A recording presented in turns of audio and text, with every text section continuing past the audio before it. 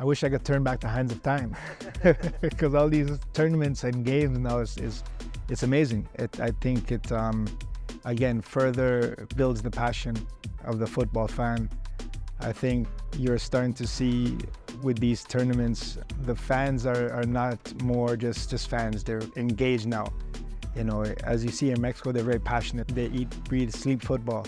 You're starting to see it now in America, and you're starting to see it now in Canada, where the fans are coming out and they're really supporting their nation. I think it helps grow CONCACAF and the game across CONCACAF, most importantly, as we're in CONCACAF region. It also gives opportunity for the other regions, Central America and Caribbean regions, to showcase their talent and have a great opportunity to see the world's game come to their backyard.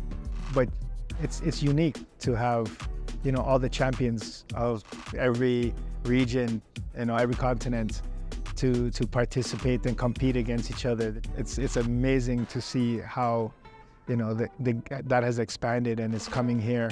And I think the local fans in North America get to see a little taste of what it's going to be like come 2026 when the World Cup comes to US, and we're excited.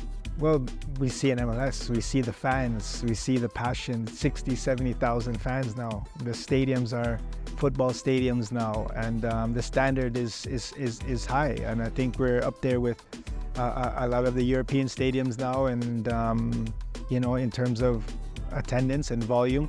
I know that US is ready to host such a tournament. We saw in Copa America, I think was another a really good experience for them to see what they need to fix, what they need to work on. You know, I trust that it's going to be a great fan experience. It's going to be great for the player experience, and something that I'm really looking forward to, you know, watching and being a part of myself.